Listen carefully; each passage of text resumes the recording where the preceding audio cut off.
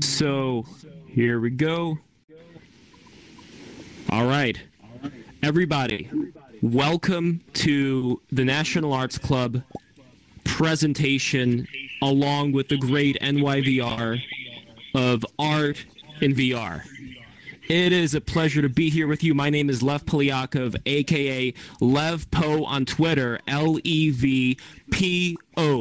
And here is the important thing that you guys have to know. Number one, and this is we lost you. The really important extreme thing for you guys to know is that the National Arts Club is one of the greatest institutions of all time, and you better support it. Go into the chat. You're going to find out a lot of information about it there. And I love all of you here. Be sure to sign up for our newsletter. I am so grateful for DJ for being here. This is it. I am out. Take care. All right. Welcome, everyone, to NYVR in the Metaverse. I'm really thrilled to see everyone here, and this is kind of a dream come true for me. So let's get started. We have an amazing night. This is me. And first, I just want to thank Lev for streaming tonight. Actually, Jimmy's streaming tonight also. All of our partners at the National Arts Club for their support. And then, of course, all of our wonderful presenters who have been coming to dress rehearsals for the past 2 weeks, trying to nail down all the tech involved. And I'm going to apologize in advance. It is still early days for us, but we're going to try and keep the event as smooth and on schedule as possible. So here is the list of everyone that is lined up. All of their information is on the Meetup page also, and we will be posting the whole presentation after the fact. Unfortunately, we couldn't get videos of the artist's work, but we will post those videos, and definitely check out the videos because the pictures do it a little bit justice, but it's really cool to see it in action. So to start the presentation, I want to talk a little bit about art and where it was and where it's going. So we'll start with a little bit of a trivia question. Does anybody know what this painting sold for? This was the most expensive painting ever sold. Raise your hand if you think you know. Darcy, why don't you take a guess? It's like 80 million or something. Any other guesses? 250. 200 million, 250 million, getting closer. Well, the real answer is... Oh, it skipped. Hold on a second. $450 million. Okay. So art is big business. And the question is, when will digital art get there? So photography started back in the 1800s. This is one of the first pictures actually ever taken to show humans. And the most expensive painting or picture ever sold was 2011, and it was $4 million. What's interesting to me, though, is that, 2 seconds. So this digital painting called the Forever Rose sold in 2018 for $1 million. This is one of the first digital works of art sold, and it was sold using cryptocurrency.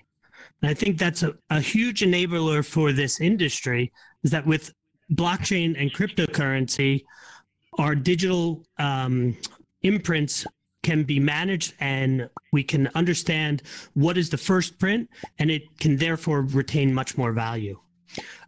Beyond this, AR and VR is here to stay, and there's going to be a huge demand for three-dimensional art in all different industries. And all of our presenters here are the trailblazers, and they're vital for the whole AR and VR ecosystem to expand. because you are the folks that are going to be making the content that lands in our headsets. So thank you to everyone that is here. Okay, so with that, let's get going. Lev, again, thank you very much. We'll get right into our first presenter, which is Beatrice. Please give her a hand, and she will show her work.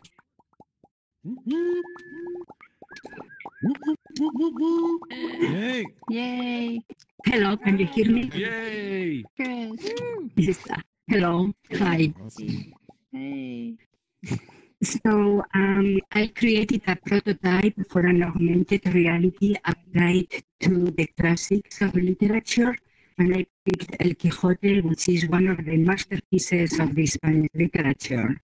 With the augmented reality app, it has a few buttons to display, first of all, some information about the book, such as the literary period, what country it comes from, information about the author, and some of the features that's described on the slides.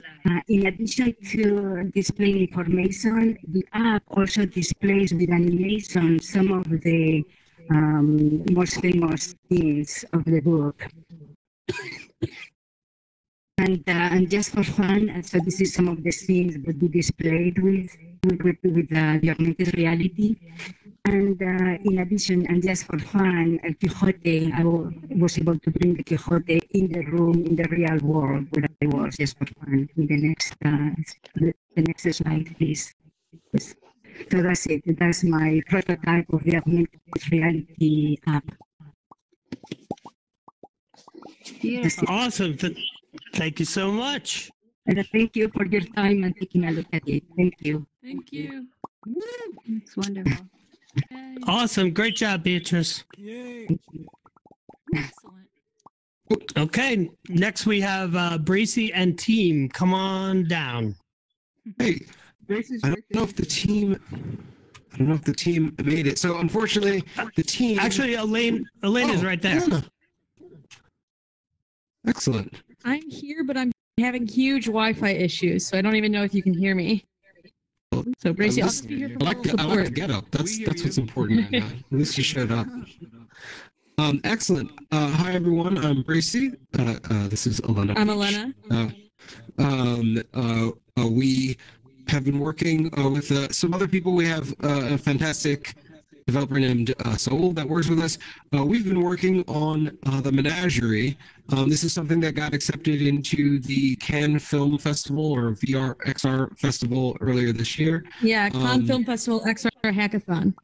XR Hackathon. That's it. So we've been working on the idea for a platform Menagerie flow through moments together. We're calling virtual experiences moments in this context. And the idea is we need a better VR platform that allows us to discover content and make that process seamless and allow us to do it together and make it easy for, hey, if I found something, why don't you come with me? And the process of going to share that thing doesn't actually take a lot of time. So it's unpredictable, isolating, rigid, full of friction.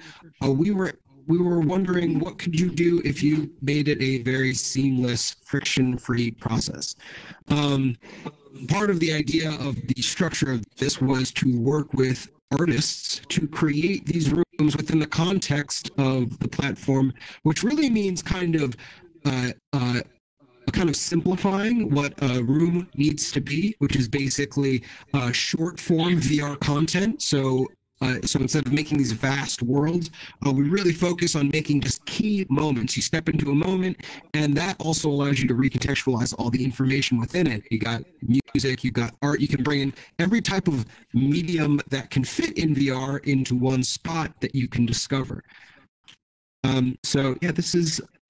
This is our team, and I wish we had the chance to show you what it looks like because it's a lot of fun. It's multiplayer, world jumping, world phasing. It's fun.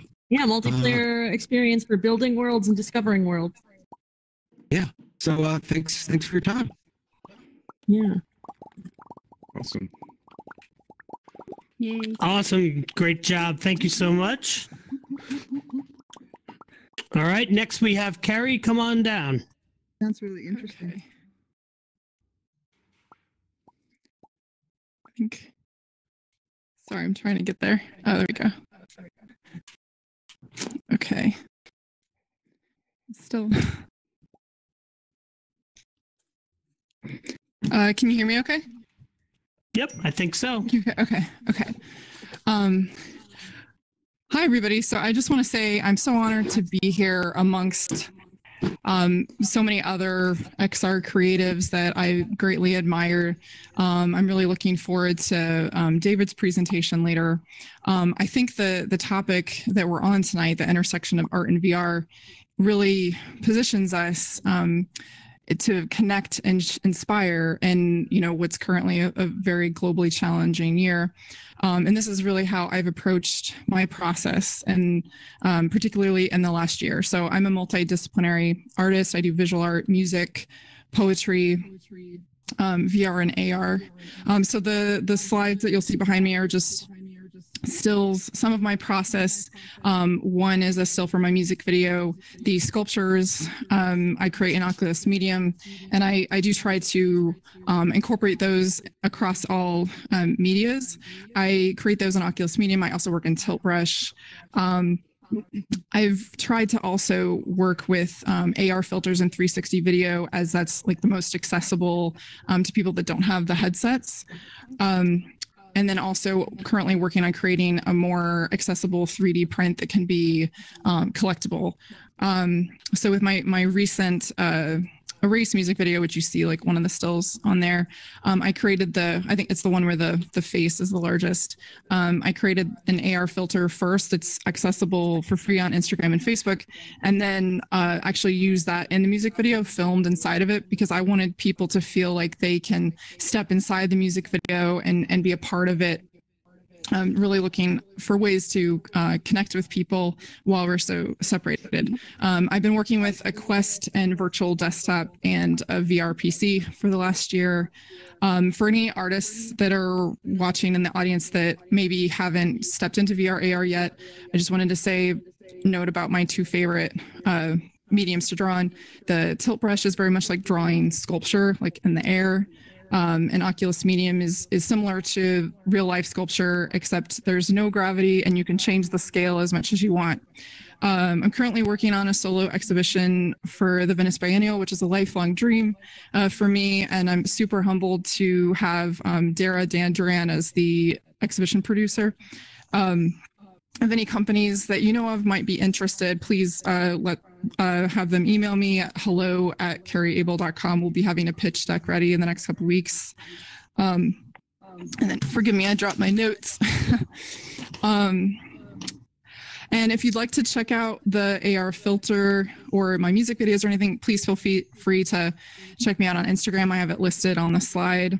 I'm also doing a weekly chat on AR and XR with Regina Harsani in Clubhouse. And then I'll also be doing office hours for emerging artists, or pretty much like an Ask Me Anything on Mondays. So in closing, with the gifts of creativity and our access to tech, I feel like we have a calling to uplift and inspire. And as I end this, I'll just note the lyrics to my latest song, which I feel like touches on this. Reaching hands towards those in the quicksand, I saved myself too. In me, I see you. So thank you very much for having me. Thank you, DJ. Awesome. Thank you so much. That was great. Thank you. Okay, awesome. Yes. From the camera booth, if folks can mic their or mute their mic during the presentations, because we're starting to get audio coming back through the mics. Okay, cool. Yeah, if everyone could mute themselves during the presentation, that would be great. Thank you. All right, next we got Darcy. Come on up. Thank you. Hi, can everybody hear me okay? Yes. Yep. Okay, great. So thank you very much for inviting me. This is really the most exciting thing I've seen happening in this field for a while, combining a real art club, which is a very famous club, and VR. I was amazed to think that that was even happening. It's so great. I've been in the field a really long time, making art with computers in the labs over the years. And I've always wanted to be able to paint in 3D, and finally we got that technology. So I paint with a tilt brush. Yeah, Darcy's just step forward so you're on the gray dot there. Okay, better? Yep. Better? Yeah. Okay, so we have a couple of virtual worlds. These are two billboard-sized paintings painted in tilt brush. I then take them out into Photoshop and create paintings out of them. I'm very interested in having physical objects as well as virtual objects. Afterward, you're all invited to visit my two worlds that have art exhibitions. There is a portal around here somewhere that you can enter. When you enter the more traditional art world, you have to go outside the gallery to find the portal to get back to the art exhibition that we created for Burning Man online last year, VRCVR. These are additional tilt brush paintings on canvas, and I print them out myself, usually on very large scale. The reason I got started making virtual worlds was because I had this picture was exhibited in an art exhibition in California. It's about it's about so big by so big, and people would go up to it and stand in front of it and ask me if they could walk inside. So the ribs of this painting are actually a 3D light sculpture painted with tilt brush. So then I thought, well, we'll see what we can do, and so we created opportunities for people to come and actually walk inside of these and now fly around inside as avatars inside of these 3D light sculptures.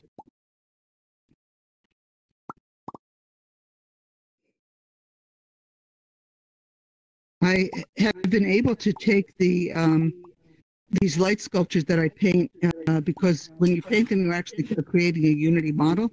You can take that out onto your phone as an AR object, place it in the real world anywhere, and then you can use that to create artworks on 2 dimensions, taking snapshots of 3-dimensional objects in the real world. And it turns out that your paintings on canvas retain the feel of a 3D object because you have photographed a 3D object. And it's a way that I'm experimenting with combining abstract painting with realism. And so this one that you see next to this bunch on the right, the picture on my left, that's blue is actually one of my 3D light sculptures. It's about so big, placed in a venue not unlike this one, but in a dark club in New York where a group of tech people were meeting and we were hanging out. And if you look closely at these paintings, initially when you look at them, I hope, they look like it's like an abstract painting. But as you look closer, you see the space sets up differently, and you start to see real objects in them. Great. So I look forward to seeing you all later tonight. Awesome. Thank you so much. So just to reiterate, Darcy is going to be hosting the after party, and the portals are in the back on the right by the bar. So after we get through all the presentations, we can go to her worlds and go fly through the art, which is really, really super cool. Thank you so much for hosting the after party, Darcy. Oh, no problem. You can all find me on use my name, so darcygerbarg.com is my email, and Instagram is @gerbarg. So I'm easy to find, and there are videos posted there as well. Thank you so much. And I also want to give a special shout out to Darcy's husband, Gene, who's over on the left there. He was a huge help in setting up AltSpace and getting the display and the microphone. So really a huge shout out to Gene. I really appreciate it. Thank you so much. You the man, Gene. All right. Next, we got David and team also. Yeah, team also. Whoops. Let me turn around to face everybody. Hey, so yeah, I'm David Goshfeld. This is Kevin Leifson, Alex Great. Chafee, and Brendan Bradley is playing coy over in the corner over there. For those of you who don't know us, Alex and Kevin and I have been working for several years on how we use VR to make theater. And this summer we connected with Brendan Bradley, who's a very talented actor and producer and all-around force of nature, to start looking at how we can address the crisis that's facing the theater community because of the pandemic. Kevin? I mean, that really effectively sums it up, right? We're here to show you some pictures. We put together a production in October of a play that Brendan wrote. We were looking for something that qualified in physical space as close to unproducible. And so Brendan had this 10-minute play that took place in the middle of an ocean on a boat with 3 people and a live rabbit. And we felt that effectively did what we needed to do.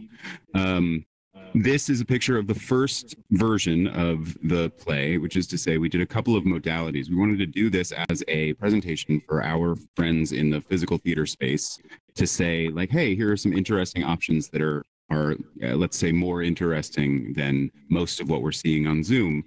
But we wanted to make sure they saw at least a small range. And so we did half the piece, as you saw in that last slide, was 3D avatars per Hub's standards. And this other half was done as a composited video using OBS Ninja and OBS, and placing the 3 actors who were in different coasts, at least 2 different coasts, on the same boat in the middle of the fake ocean. So the whole point of this exploration is to show theater companies that VR is a tool that's accessible to them, because you really don't need a lot of technical know-how to be able to start making this work in Hubs, and that it can be accessible to their audiences because Hubs runs in almost any browser. So, but of course, all theater creators want to make lots of different kinds of things. So we wanted to show that it's not all just avatars, low fidelity avatars. There are lots of different ways you can use this technology to tell your stories. So please, yes, that's just another view of the show. The other thing we wanted to say is that in our first slide, you saw a map. None of us were in the same place ever at all during this entire process. Pre-production through to the actual performances, we were all over the country and able to do this entirely virtually. And of course, our audiences were virtual as well. So please, if you are at all interested in finding out more about what we're doing, in coming to open rehearsals, in helping us produce another run of the show and some more work that we're wanting to produce, please get in touch. We are also having an open house in our theater in Hubs this Sunday at 2:30 p.m. Eastern Time. So if you're interested in doing that, all of this information is on our website, which is jason.live. Thank you very much for having us. Yeah, thank you all. Thanks, TJ. Absolutely, yeah, and definitely put it in a meetup comment under the event so everyone can easily find it there too. Oh, great idea. Okay, will do. Thank you. Awesome. Thank you so much. That's awesome. Next, we got a good friend, Mr. David Lobster. Come on down. Hello. Can you hear me? We can. Good. Okay. How do I advance slides? Do I just tell you? I think I missed that part. Yeah. Yep. I got you. Okay. Ooh, Cool. David. So maybe yeah. Okay. So this is fine. Hello. Thank you so much for doing this, DJ. I was very excited to see that you were going to do this. We didn't have to miss out on art in New York. I miss New York. I haven't been around New York much since COVID started. I've been working on the project for a very long time. It's been a very organic process, so there's kind of a lot of ways in to talk about it. I love making procedural art. I like coding things that create generative imagery. I like spirographs, and I like fractals and things like that. So it's just kind of something that I do to unwind after a long day of work in the VR Salt Mines. I'll sort of do the other VR Salt Mines of procedural art. So this project started about like 5 or 6 years ago when I sort of VR became a thing, and I basically wanted to create a space for myself to be able to release miniature projects within a bigger project. So instead of like having to really complete something big and put it out there as a whole thing, I wanted to be able to do little sketches and like little ideas to create spaces for people to share in some of what I feel when I'm making my procedural art. So a lot of these spaces are, just the result of me messing around, not being sure what the output was going to be. Some of these experiences are very much purpose built.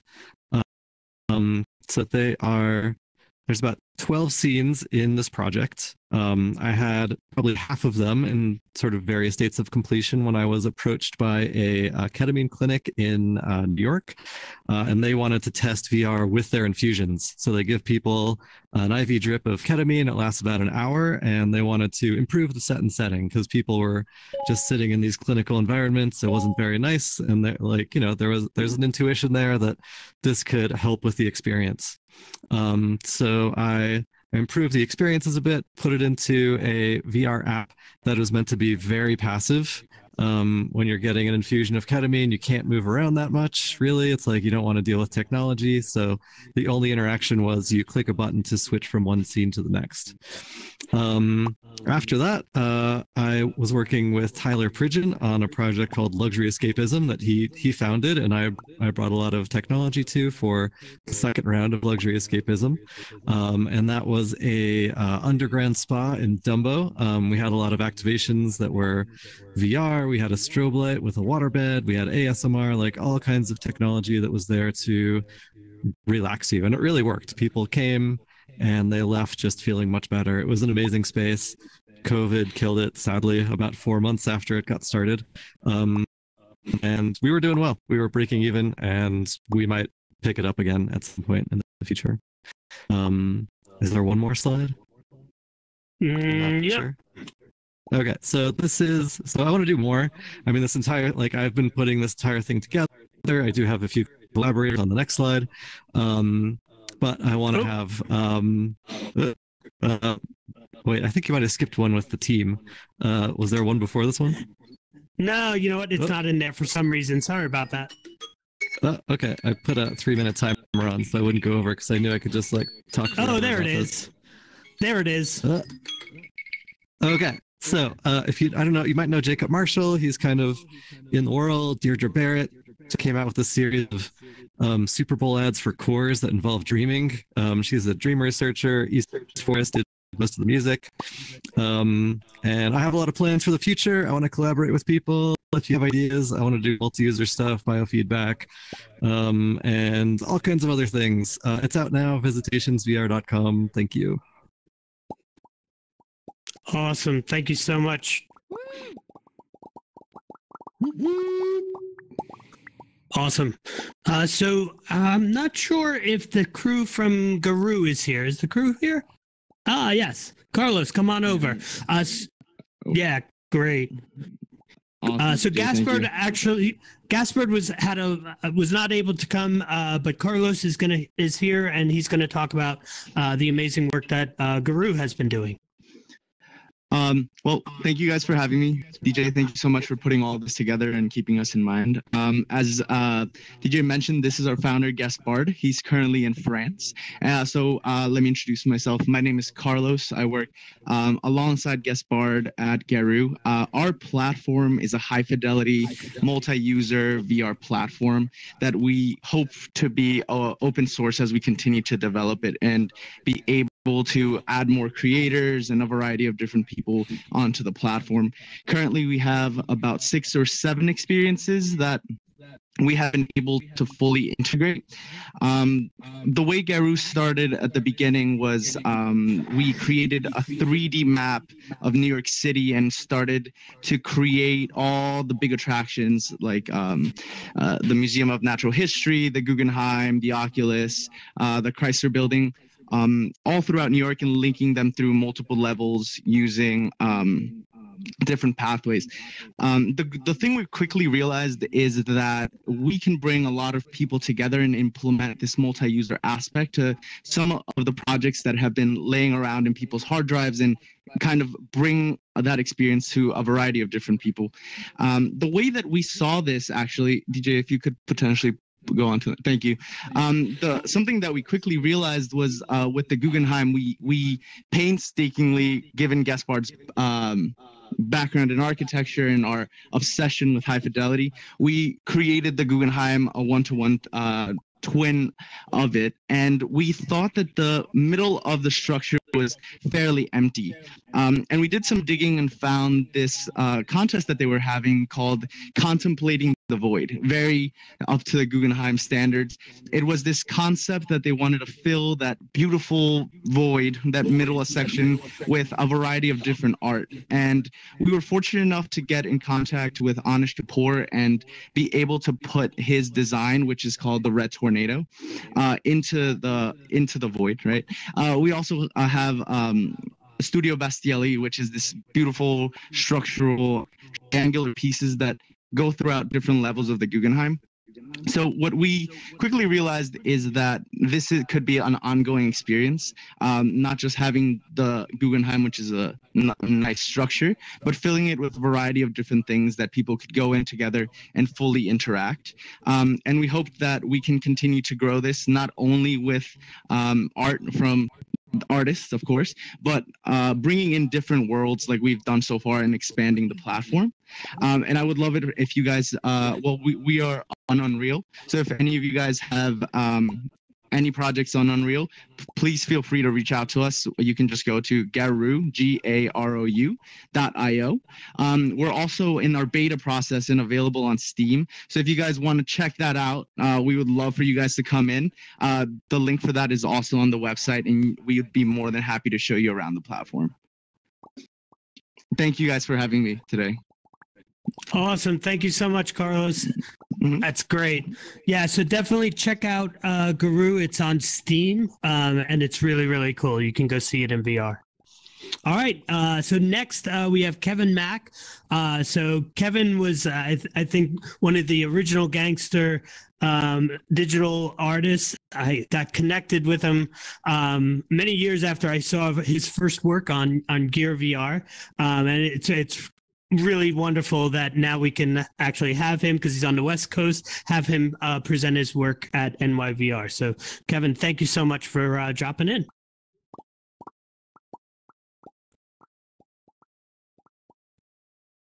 Oh, I think you're muted. Hold on a sec. Thank you. There you go. So let's see. There's a slide here. Yes. So I wanted to talk about Anandala. It's my latest project. I've been working on it for a few years now, and it's kind of my lab. It's a vast labyrinth of organic shapes and tunnels, and it's ever changing and evolving. It's a procedural structure, and it's populated with artificial life creatures that I call blorts. That's a blort right up there in the middle over the sky. This is the exterior of Anandala. You can see a little bit of the structure of the labyrinth, just a little bit on the edges there. But inside the labyrinth are a lot of blorts. There's 130 unique creatures. Each one's different. They have a complex emergent behavior. They're nothing like humans. But they are expressive. They express themselves through their changing shapes and colors, and they have their own language, which is it's a real language, but it's an expressive language, more like whale song or bird song than the languages of humans. So let's see if we can go to the next slide. Here's a blort inside the labyrinth, and it's kind of an interesting process. I wanted to make things that were really alive, but also to try to model consciousness and self-awareness. So these creatures, their behavior is unpredictable. They all have their own personalities, and they have their own intentions. And when they express themselves, they're composing the stuff, and it's very simplistic compared to the human brain. But they're also the areas where it's very simple is that they don't have to struggle to survive. So they don't have to eat or sleep, or they don't have to achieve anything. Their sole purpose in life is to express themselves creatively and interact with each other and with visitors. So they're pretty good conversationalists, and they're fun to hang out with. They're very friendly and curious. And that's really that's what it's about for me. I've been exploring this. They have all kinds of things. They can bestow visions on you now, these kind of ecstatic visions. They have a lot of portals to carry you around different places, but also you can fly around in the world. I developed a flight navigation system that doesn't make people sick or whatever, and it makes it so you can just fly freely through this vast labyrinth that's about 450 meters across, and interact with the different creatures and get to know them. And that's there's another blort. This is one of the ones. I think this one's name is Uncle Billy, and Uncle Billy has these transparent areas that refract the background and stuff. A trivial detail, but not trivial to develop. The refraction in VR is a tough one to pull off. Anyway, that's my presentation. Thank you very much.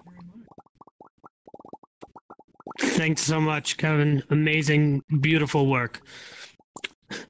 Kevin, I think it's also your work is in the Museum of Other Realities also, right? You had an exhibition in that experience? Yes.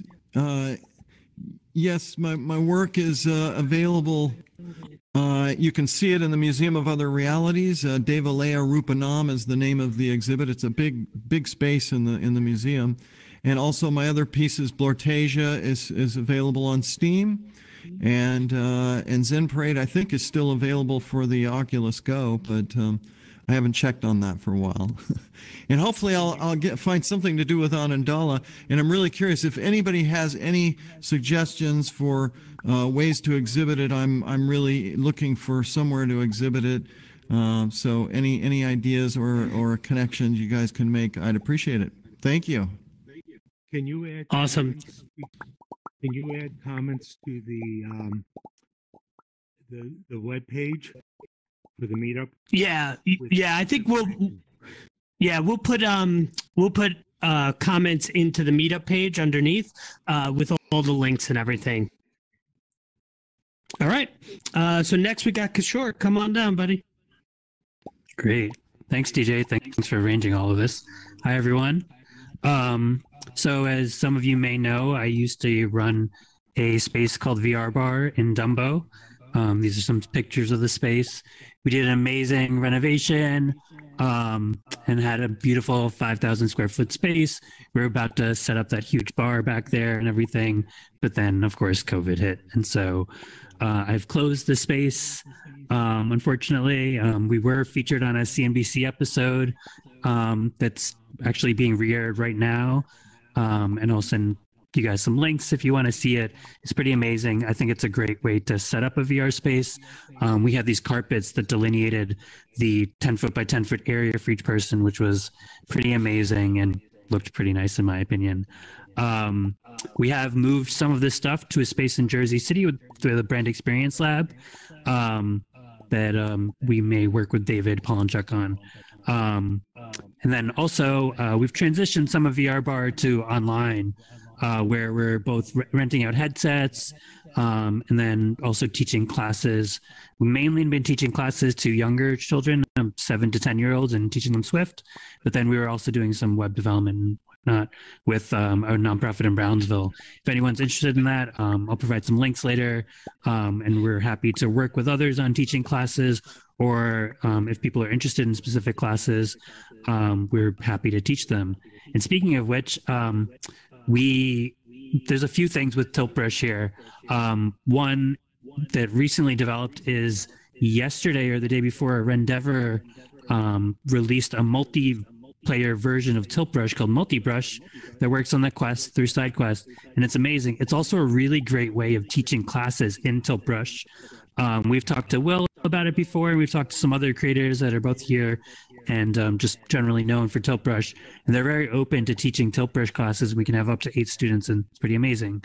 But the main reason for this slide here is we introduced 20,000 people to high-end VR bar using Tiltbrush. We kind of perfected a 3-minute tutorial with which we were able to take an 8-year-old or a 60-year-old or anyone in between and really just onboard them into VR. We started with showing them the controller, having them immediately paint, and then walk through their painting and see the grid around them with the Vive, and we showed them where the carpet ended, and it was really, really powerful. And it took us 3 minutes. We were able to take people that knew nothing about VR, and they were very comfortable. We got a lot of good feedback. So we've made a video showing how we did that so that other people can potentially copy it or use that for their benefit. And I'll provide a link later so you can see that online. It was great. It was super powerful. I also last year presented our AR platform at this same meetup that was in person. It's called Violet, and TJ, you can go to the next slide.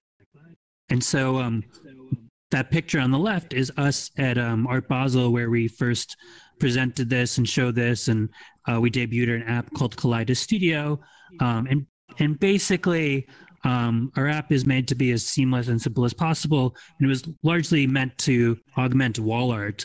And so with these amazing pieces by Kaleidos Studio, as soon as you hold up our app on your phone to one of these pieces, they animate and they do amazing things. My business partner, Julie Gratz, created some of these pieces and then found 20 other artists to create amazing pieces, and all of the work is incredible. And we've also started to white label the platform, and TJ, you can go to the next slide. Thank you. And so one of the white labels one of the companies we worked with to white label it is the Brownsville Community Justice Center. It's a nonprofit in Brownsville that's largely there to help the community. Brownsville has one of the lowest high school graduation rates, and they have a lot of crime. They've been hit really hard by COVID. And we've been working with them to make a white label app for them called Brownsville Live. It'll be live in the app stores in a week or two. And there, both businesses and venues and the projects in Brownsville will have markers that tell people to download the app with the QR code. And as soon as they point the app at some of these images and different things in the community, they're able to see the students' work animated and presented in different ways. It's both there's music that the students created, there's web pages, there's videos that they've created, and then they've also worked with some of the businesses to co-promote them. And so it's been pretty powerful, and we're excited to get it out in the community and see how people react. And it's pretty incredible to work with the young people and then show them what's possible. It's been very powerful on both ends. And then most recently, within the Kaleidos Studio app, we started working with this exhibit, Not Another Second. It's an amazing exhibit. If you're in the New York City area, I highly recommend you see it. It's open until the end of May. They just extended it. It's about 12 seniors who are LGBTQ seniors who came out 20 to 30 years ago, and it was pretty controversial when most of them came out. And they talk about their struggles. There are these beautiful portraits of all of them. They're full size, like 5 foot tall portraits of a lot of them. And again, when you hold up the Kaleidos Studio app to these portraits, you get a one-on-one interview with the person in the portrait. And it's a really intimate, powerful interviews explaining parts of their struggle and some of the social impact causes that they helped with. It's just, I honestly, we didn't have that much of a big part in it. We mainly just did the augmented reality. The exhibit itself is beautiful. It's in this senior living community center that's pretty amazing. And I can't recommend it enough. We're just lucky to be chosen to work on this. And it was written up in Cool Hunting and New York Times and like dozens of publications. Time Out New York picked it as one of the best museum exhibitions to see, especially during COVID. So if you can see it, I recommend it. It's notanother-second.com, and I'll post links for that as well. And then, yep, everything, all these links are on vrbard.nyc/NYVR. And also, we started tweeting and Instagramming some of the best VR experiences, and there are links to that on NYVR, and we're going to constantly update that. And it's kind of like just a curated list of experiences. We're happy to take any recommendations as well. Along with Tiltbrush open sourcing, which they did recently, we've been working with and kind of seeing a lot of developers fork Tiltbrush, and one of the greatest experiences is Multibrush, which I just mentioned, but also OpenBrush is another open source fork of Tiltbrush. I think we're going to see a lot of this, and we'll highlight that in our Instagram and Twitter as well. So that's about it, and thank you. Awesome. Thank you so much, Kishore. That's all amazing work. All right. Next, we got Michael and Robin. Come on down.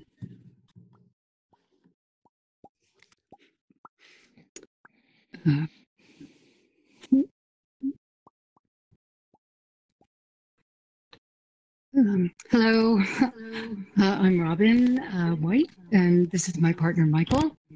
And we are digital producers at Media Combo, where we develop customized experiences for arts and cultural organizations. Last year, we collaborated with the Pollock Krasner House and Study Center in East Hampton to create Tracing Paint, the Pollock Krasner studio in virtual reality. Visitors to the studio location where Jackson Pollock and Lee Krasner painted their abstract expressionist masterpieces can't really see any of these works in the studio because all of them are in museums and private collections all over the world. And so the intention behind the VR experience was to bring the paintings back into the studio so that visitors in East Hampton could have, you know, a deeper appreciation of what was really created in this historic place. So the other thing about the VR experience is that it does create greater accessibility to the studio, enabling people who can't travel and also those with mobility issues to visit the site virtually. It's a free roam VR experience that transports visitors into the studio where these abstract expressionist painters, Pollock and Krasner, created their mid-20th century masterpieces. Michael? And we used photogrammetry to scan and create a one-to-one model of the artist's studio. And computer graphics transformed the model to realistically represent the way it looked in the late 40s and 50s when Pollock painted his most iconic paintings in the drafty, unheated barn. We placed blue poles and other of his masterpiece paintings back onto the floor right where they were painted. And using archival audio, brought Pollock himself back to speak about his techniques and his inspiration and intentions. The studio was updated with heat, electricity, and given interior walls shortly before Pollock died in a car accident in 1956. And Lee Krasner then took over the studio. The second chapter of the story takes visitors to the bright, updated version of the studio, and we see her paintings on the walls where she painted them. And we hear Lee talk about what mattered to her as an artist. So we had this experience at East Hampton at the studio this past summer, which was able to be open and have, you know, many fewer people at a time go to the studio. And then after they visit the physical studio, they walk over to the house where Pollock and Krasner lived. And it was there that they had set up 4 Quest headsets for people to have the experience. And so we were doing some visitor surveys to see what it was like. And it was really encouraging and very heartening to hear what people had to say. Just for example, the virtual reality program made you feel like you were right there when he made the paintings. There's no greater way to connect with the artist unless you visit him in the studio when he made them. So it turned out to be really, really successful. And DJ, thanks so much for giving us the opportunity to talk about it and share it. And I know we also want to give some credits now. Yeah, I mean, we were helped by the team. The Glimpse group did the photogrammetry and the 3D models. Lisa Lakshina did the experience design. David Goshfeld was our lead developer and programmer. And we had some great sound work done by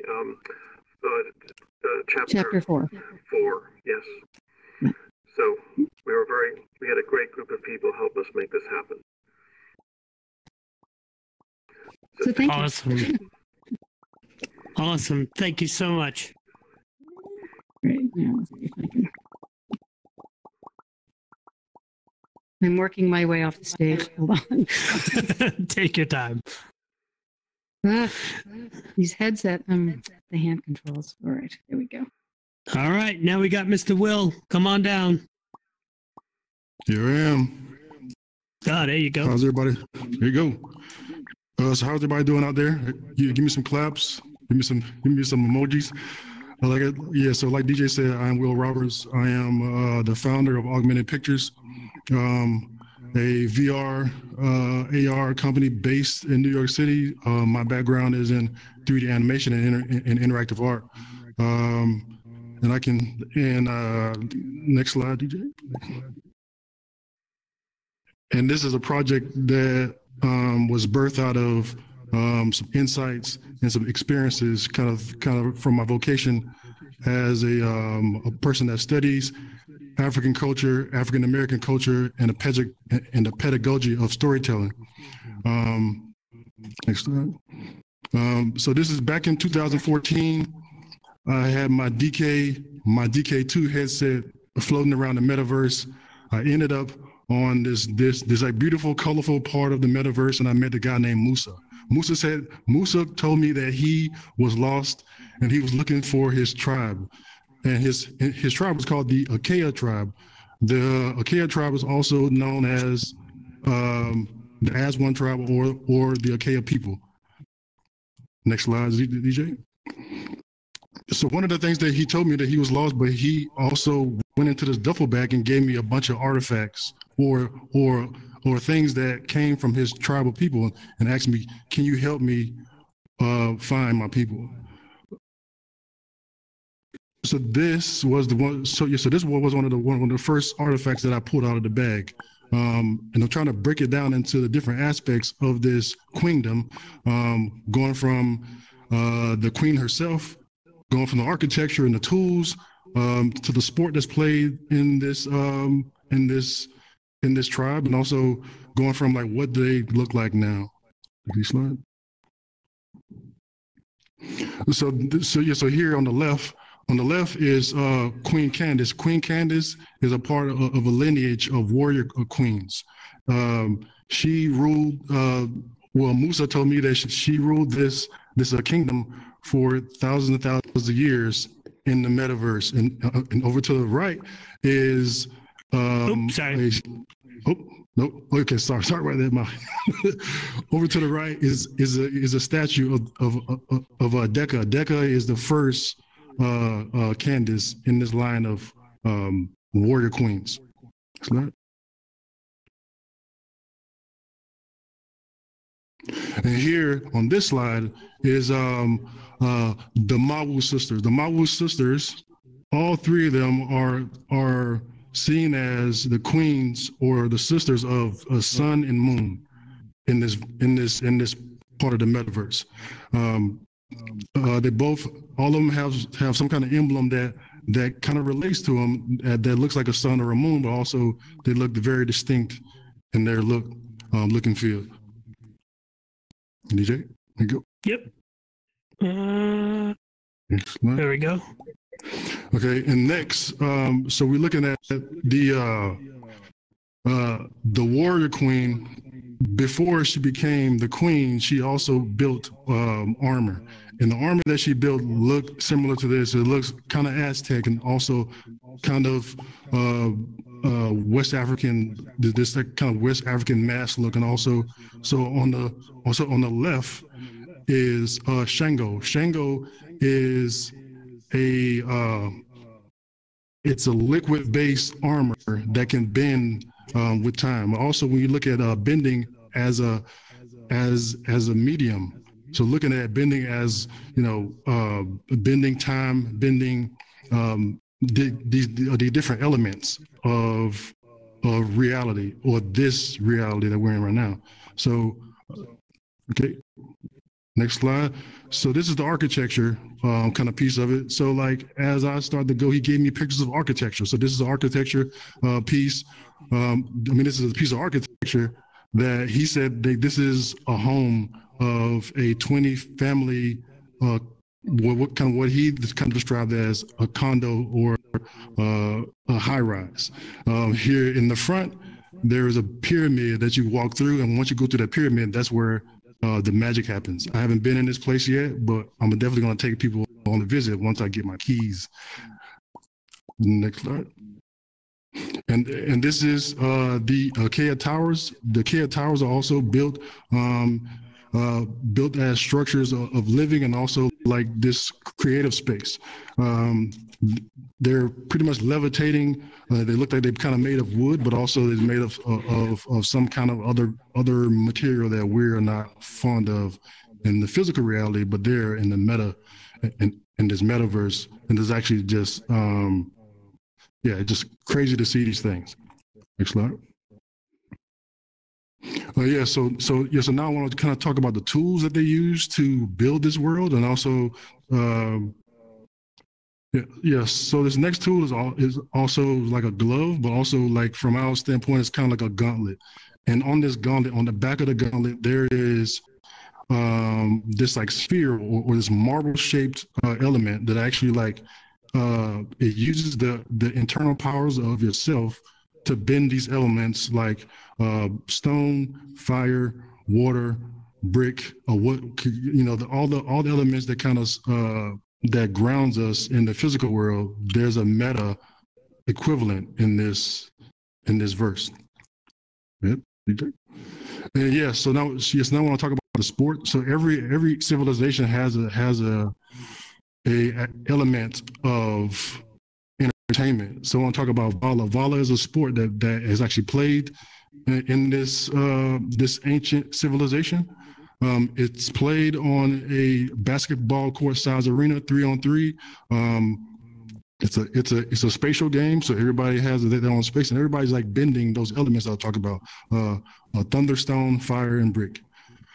So when you look at so this is this gauntlet style glove that people wear in this game, and also it's the same glove that is worn to actually build these structures. So when you mix this kind of architecture bending element, and also this non-violent sport, you have just awesome things that come by. That comes up. So so like modern day, so some of the offspring of this culture has permutated across the internet in different forms. So this is this is the Kea tribe in a VR chat. So we are kind of everywhere, and there in different pockets. There are different elements of this tribe all across the internet. But this is a group of them in VR chat. And this is a screenshot. So I have some video too, but this is a screenshot of the sport being played. So now it's been played in a beta form, in a competitive nature in Harlem, Brooklyn, and the Bronx by kids from like 10 years old to high school kids. competing in this like physical but virtual sport. And these are the two projects that I'm working on. They both they both kind of fed out of each other. They were birthed out of each other. One is a competitive spatial game that's played in a basketball court size arena. There's actually it's a fitness component to it, but also is also a part of it's done in the same world as BHX 1619. BHX 1619 so there's an element of narrative that's going to be in the Oculus Quest, but also me looking at it, how can I tell the histories of African people, African American people in VR and make it accessible. So yeah, so right now I'm building a team of people, not really it's more of a compilation of people with different elements or different skill sets. So historians, 3D artists, animators, researchers, to put together almost like a wikiverse of African American culture for VR. We don't have that yet. My background, so my undergrad degree was in African studies and the pedagogy storytelling, and I'm a VR artist. And I'm an ex-athlete, ex-D1 athlete. So I kind of mash up my whole life to make art that people can like either compete, or you can learn about African history, which is world history at the same time. So that is my talk. And if you know of anybody that's interested or you are interested, so BHX 1619, that's where you can find out the information of that project. And also you can buy art. So we're on Patreon too. And playvala.com, that's where you can find out more about this spatial esports style game, VR esports style game. And I think that is my talk. Thank you, National Art Club. Thank you, DJ, for putting this thing together. And thank you for all the artists that showed up. Y'all just keep making art, and the people that aren't artists, keep supporting living artists because we need to live. Thank you very much. Awesome. Great job. Thank you so much, Will. Oh, that's awesome. All right. Last but not least. Last one. Thanks, Alphabet. Here's Yvonne. All right. So my name is Yvonne Gradkovich. Can you guys hear me okay? I've had audio problems in the past. Yeah? Yes, we can hear you. Good. Oh, good. Thank you. So thanks so much to DJ for letting me be a part of this. That was amazing, amazing talks. So it's difficult to follow all of this, but thank you. Thanks for inviting me. My name is Yvonne Gradkovich, so I'm the founder of Animation Nights New York and Annie Exchange, and also a co-owner of Animation for Adults. I think many of you might be familiar with Animation Nights New York and the Best of Fest. We've showcased a lot of your work in our VR showcase. We've been involved in the sort of VR scene since the first festival. So Animation Nights New York is a monthly screening event, and then also an annual festival held in October.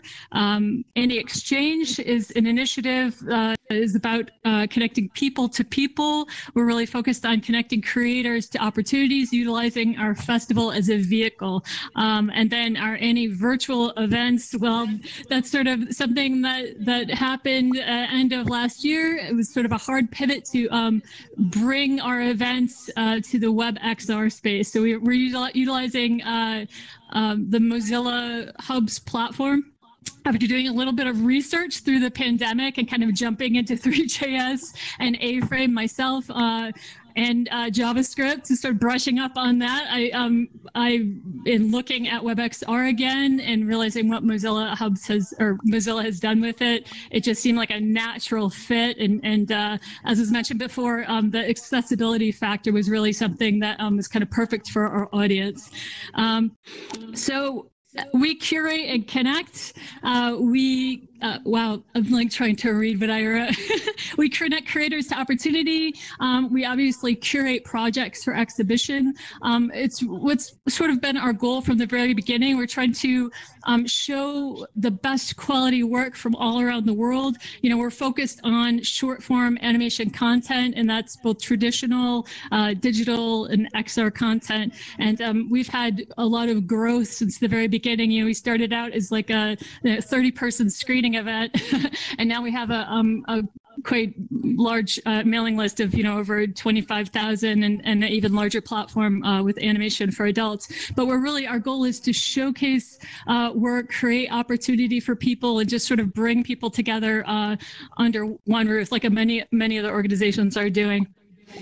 We were able to, you know, as you know, sort of preaching the choir here a bit, but, you know, the online platform really, the silver lining is that it creates an opportunity for all of us to come together no matter where we are. So, you know, we're hoping in focusing on these platforms that we can bring our international animators together. We can connect animators with developers, you know, bringing them in early in the project pipeline, and with Andy Exchange really focus on mixer events that, you know, are part of these conversations. So we're, you know, building rooms around artist work and really just trying to bring people together in that space. And we have from the beginning.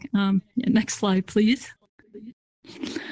This is, well, just a little, our virtual cinema, which we do actually premiere, not premiere is not the word, we showcase a few films in, and then also our previews, and then we also offer video on demand, limited video on demand of the content for our monthly screening events.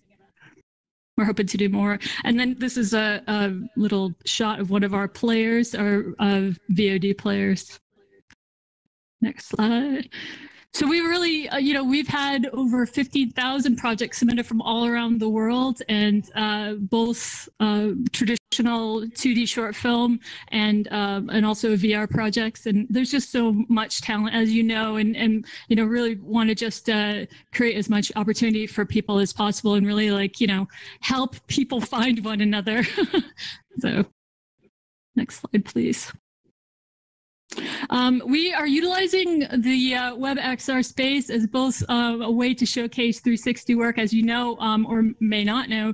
Hubs is in WebXR has sort of a built-in way to show 360 content in the rectangular format, and it works pretty fairly seamlessly.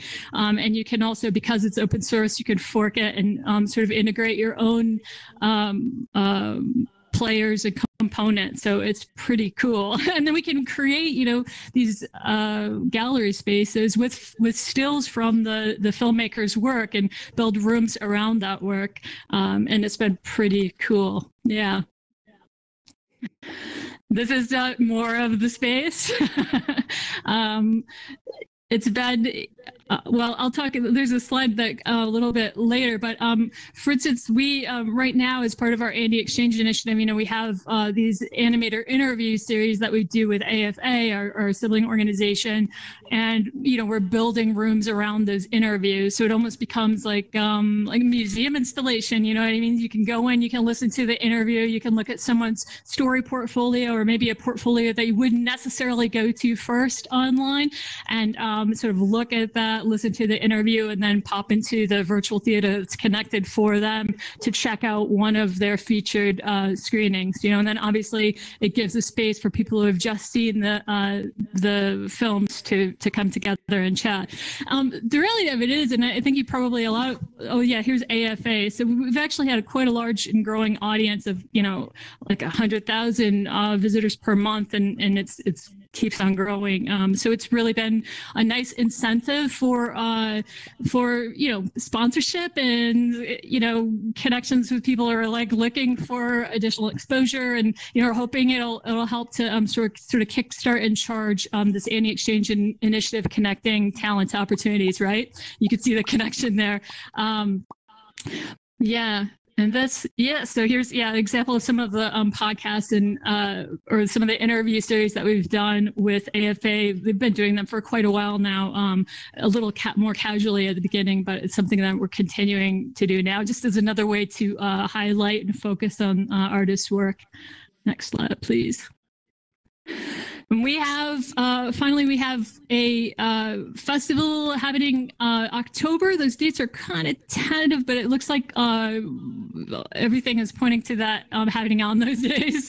But we have, as per usual, we'll have a VR showcase, and we'll have two traditional content and juried selection, and who knows, like the sky's the limit. I mean, we can do a ton of stuff in VR. Regarding in-person events, we will see what happens. We definitely don't want to be, bringing people into unsafe situations, especially because, we have popular events and we don't want to, pack people in together. It wouldn't be the right thing to do at this time.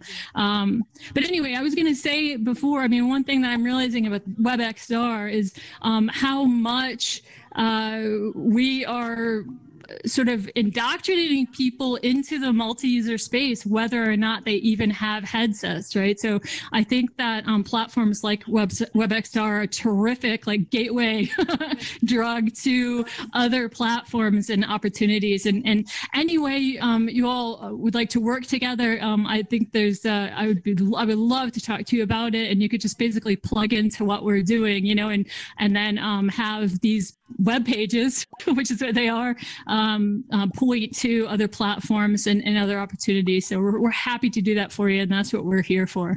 So my background is painting and animation, so that's what's sort of driving all of this. So we're here for artists. I think that's that. Awesome. Thank you. Big round of applause for Yvonne and ANNY. And look at all those clips. That's I know, isn't that's the best, right? That makes it feel so good. You're like, all mute right. yourself now.